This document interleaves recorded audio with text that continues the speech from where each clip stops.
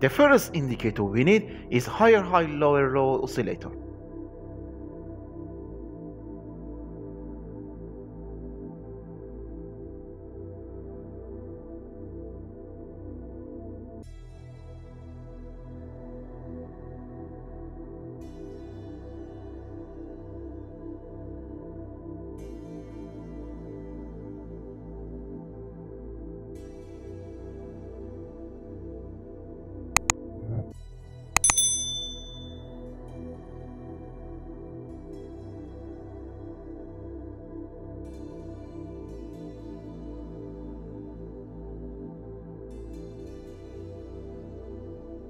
Enter its settings and make these changes.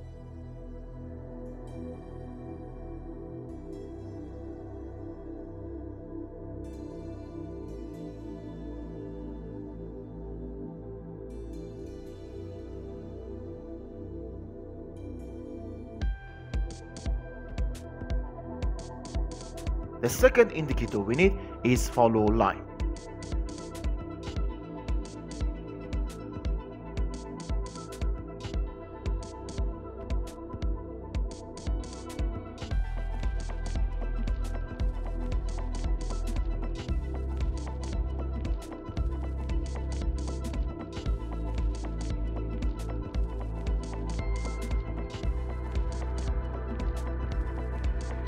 The third indicator we need is RSI trend.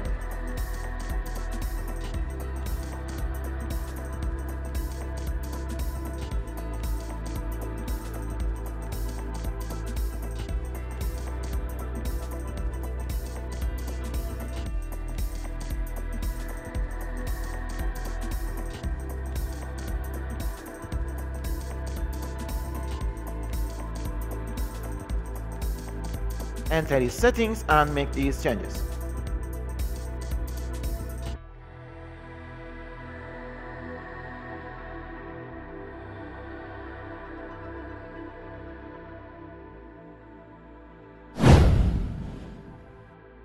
The first condition for taking a buy position is that the red and green line of the higher high indicator have touched or crossed each other. The second condition is that after the first condition is confirmed, the follow line indicator gives a buy signal. The third condition is that the RSI trend indicator has crossed the middle line from the bottom to the top. Then we can enter the buy position. We place the stop loss slightly below the previous resistance and exit the trade with a target of 1.5.